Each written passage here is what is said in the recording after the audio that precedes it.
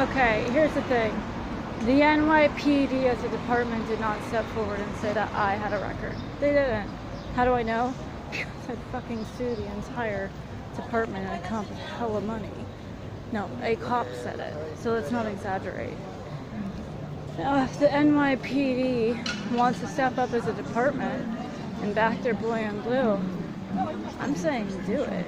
Oh, trust me, I'd love to redistribute your funds. Here's the thing. Trump is from New York, so again, this is a personalized thing. The federal government is more than able to look up someone's name, school records, SAT scores, any criminal record. You know, guys. Did anyone wonder why is it taking 3 years? I'll get more into it. It's one of the days we're going to go into more shit about why America's Nazis now.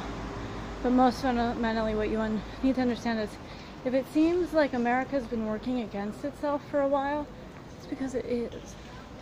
They're not pledging allegiance to America. They're pledging allegiance to the NWA. It's obvious. Crack a newspaper.